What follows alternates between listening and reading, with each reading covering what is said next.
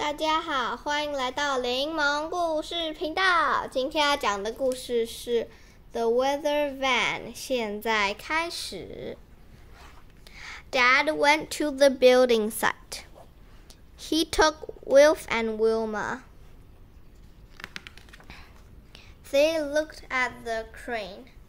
Wilma spoke to the man in the cab. A van came to the building site. It had a weather vane on the back. Wolf looked at the weather vane. Dad had an idea.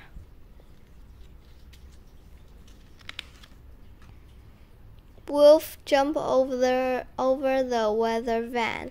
Be careful, said Dad.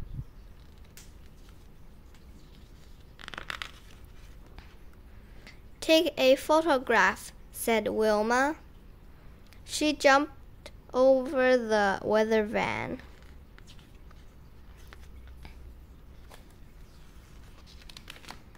The weather vane went on the roof.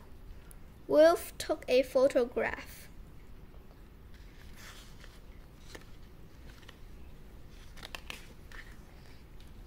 See the weather vane, said Wilf.